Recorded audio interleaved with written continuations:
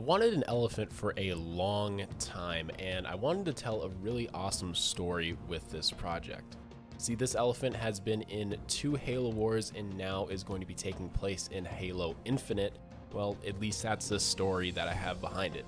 Hey guys, welcome back to yet again another Matty Crafts video, and this one is a massive project that I probably spent around 40 hours on, so I'm super excited to be able to show you guys. I started out with these templates here, and I'm going to be cutting them out on some white foam core that I got from the dollar store.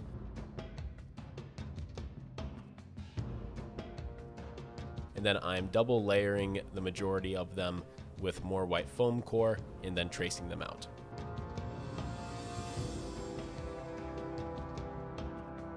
Now that we have the basic shape of the body done, I'm going to be attaching them to the bottom piece here.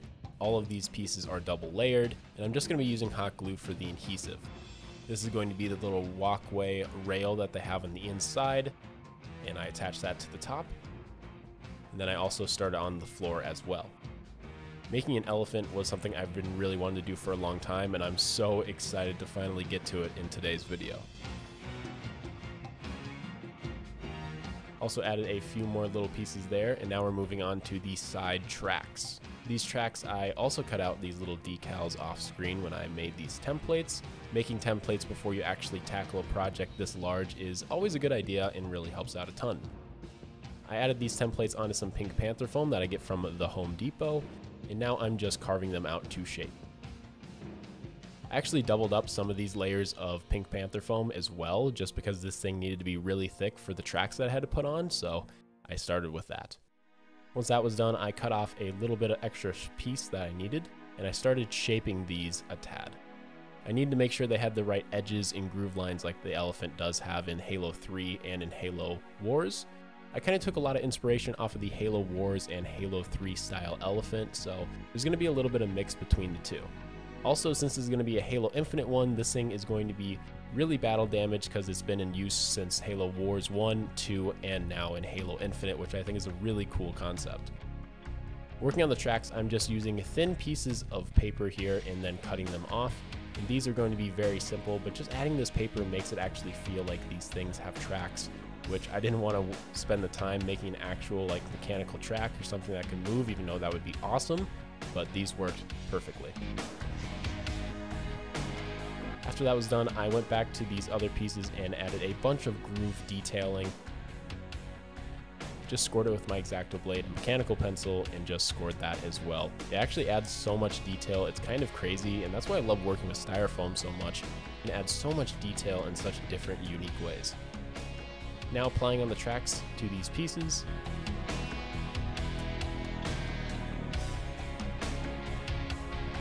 And then we're going to be attaching the tracks to the main body of the elephant.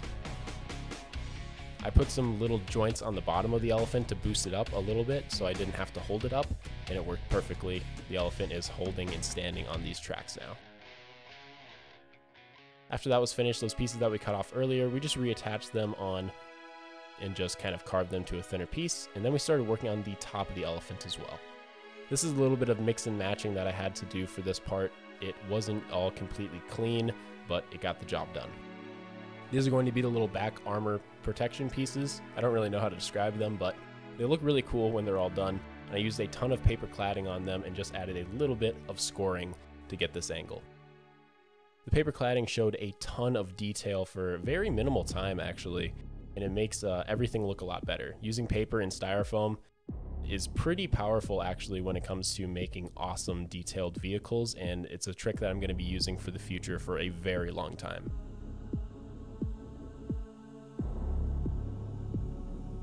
Then on the inside, we just beefed them up with 3 little strips, and this was just to give it a little bit more of a aesthetic look and to just protect it and make it a little stronger. Then we glued those 2 pieces right onto the back. And we also made some little small detail pieces that we cut out off screen, and we glued those down as well. Now I had to work on a vent that's going to go on the side of the elephant. I wanted to add as much in-game detail as possible to make this really feel like it's part of the Halo universe, so I just did that with some paper cladding, and just using paper made a really awesome vent. Attach that onto the side. Now I had to make some paper cutouts that I cut off screen. Now I'm going to be working on the crane. The crane here was pretty simple to make.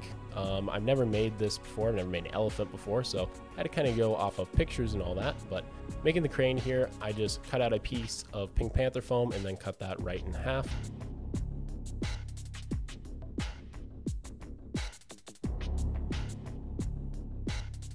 And then also just attach various different Pink Panther foam pieces down to make the crane have its shape. I really love using styrofoam, how many different uses you can get out of it. You can carve it in different ways, shapes, and it actually has a very nice density and it doesn't break very often if it's pretty thick. Then I took an X-Acto blade and just carved out the various different areas here that I was going to rescore with my pencil.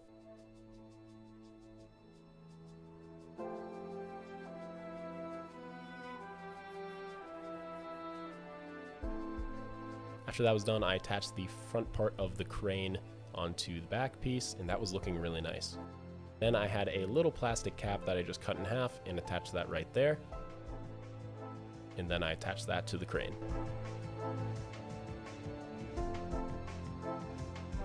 Now I had to work on the upper part where the driver will be piloting the elephant here. And this was all just white dollar store foam core as well that I cut out. Foam core is really durable when you use it properly, and especially when you're going to be adding various different things like Mod Podge like on later like I did. And Mod Podge is a huge help with this foam, and it makes it almost feel like plastic in the end. Now we're going to be using some Mod Podge. So I didn't have a ton of it, but I did my best just to get it everywhere. So I had to use Mod Podge, and then I used school glue or Elmer's glue for the rest of it. But you want to make sure when you're working on a project this big that you add some kind of glue that's going to seal this and just protect your work. Especially after how much time I spent on this thing, I didn't want it to break anytime soon.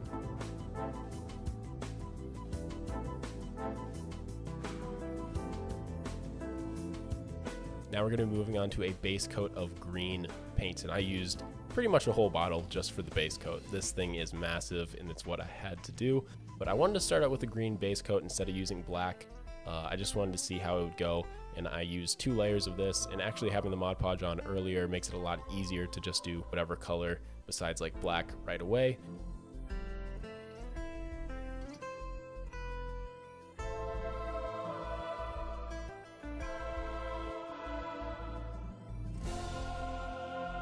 This is probably my most detailed project I've ever done on the channel, so I really wanted to make sure it was perfect, and I had to make sure I got this green into every little nook and cranny just to do that. And I went over 2 to 3 times with green, so it took quite some time, but that was worth it. Now we're going to be hitting it with gray in a few selective areas, and I really wanted to make it as game accurate as possible, so I used some gray here and went in these little nooks and crannies, took my time, and then went back over any areas I messed up on with green.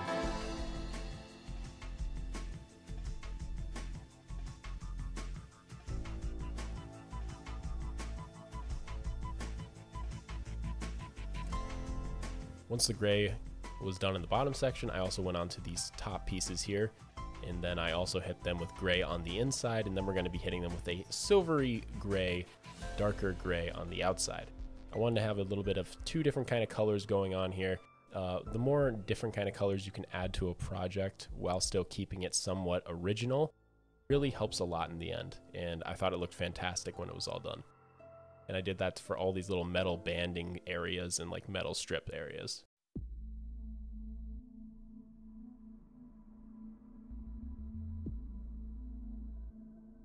Working in this project, I learned a lot, and patience was definitely one of them. Being able to paint this much and not go crazy is a little hard considering it's foam and you can't hit it with spray paint like I wanted to, but doing it all by hand paint really made this thing turn out awesome in the end, and I'm super happy I took the time to do it.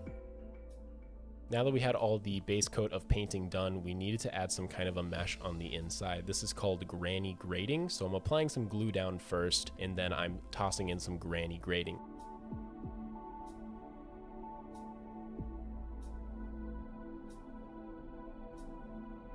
Steel that you would have in the elephant, that's kind of like in the video game itself, along all of these bases on the very top of the elephant. And this actually added so much detail, it was kind of crazy. I would definitely suggest going and picking up some granny grading. I found it at a craft store named Michael's. After that, I went on and tried to make a little control panel out of clay. Now, this didn't need to be anything fancy at all. I just wanted something kind of in the driver's area, and I really like how it turned out. Super simple, super fast, but honestly, that's all you really need for this project. Then I just attached the hook onto the crane and then reapplied the crane back into its spot. I took the Warthog rally set and ripped off the chain gun and then just applied it right onto the corner.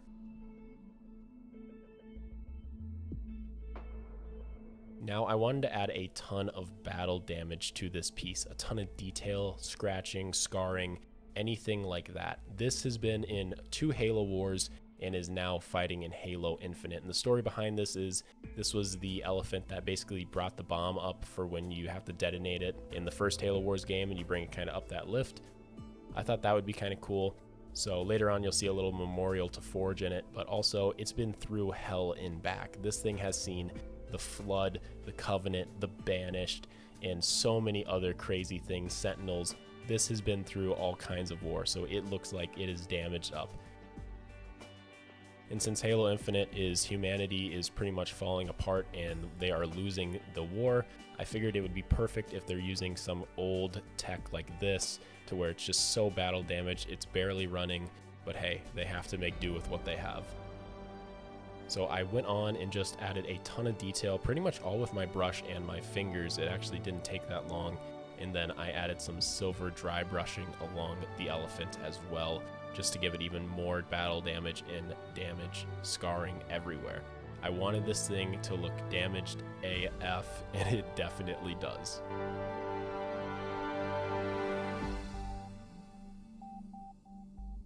I also did a little bit of silver on that black granny grating as well, and I wanted blood all along the tires. We did this actually before in one of my live streams, and it really gave me a ton of inspiration. Actually doing that live stream with the Grizzly tank gave me a ton of inspiration. So everybody that was a part of that live stream, I really appreciate it because you guys gave me so much inspiration for this build.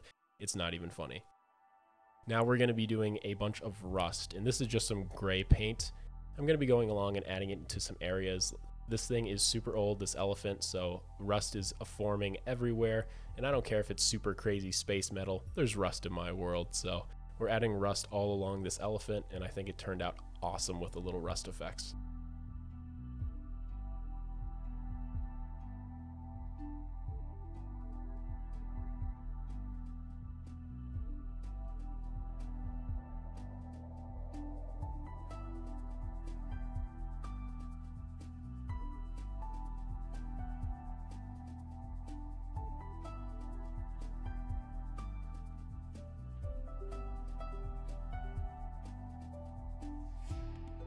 Now we're going to be adding some blood, some human blood. So people have died on this elephant. The gunners have died a few times. Other areas of the elephant where Marines were standing or flame troopers were standing, they have also died. So I wanted to keep it as traditional as possible, and I wanted to make it somewhat cool and make it feel like some Marines have also fallen while they're using this elephant, because they absolutely have, and I thought that was a really cool touch.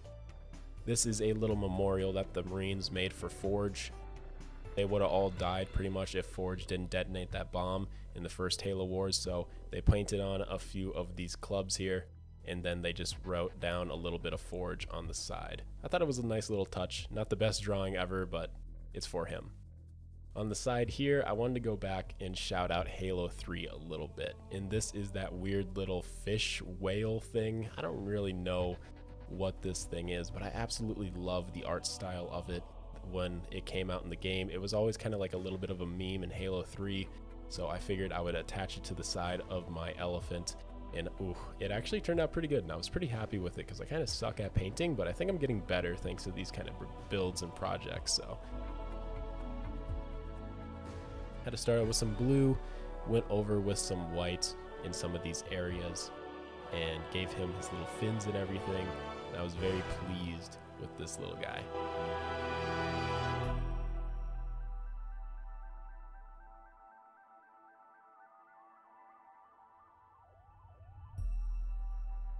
After that was done, I also added some scratch marks. Maybe they took down some banshees, some wraiths, some locusts, I don't know, but the gunners will put some scratch marks up there every once in a while for whatever they take down.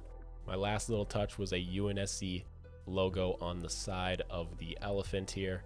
This thing has lasted a long time, and it's been there since it's been commissioned, so this is an awesome little logo. I actually painted it pretty decently, which I was proud of. I got these really nice little paint brushes, and those helped out a ton in this.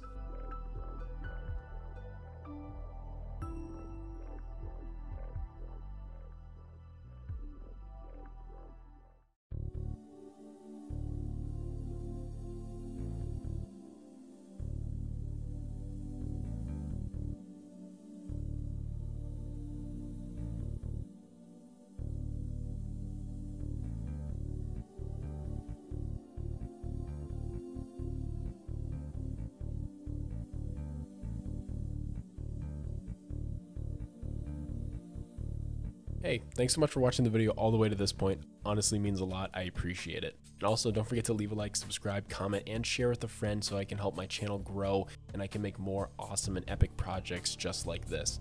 Thank you guys so much for all the support like always. Let me know in the comments down below what I should be next. I'm also going to be a little bit busy here for the next upcoming week, so probably not going to be posting any videos anytime soon, but if I do, there'll probably be some shorts coming out. Also, if you want to see more of this build, there's a link to my Instagram down below in the description. Definitely go check that out and give me a follow. And that's pretty much it. Thanks so much for tuning in. I really appreciate it, and I'll see you guys all in the next one. Peace.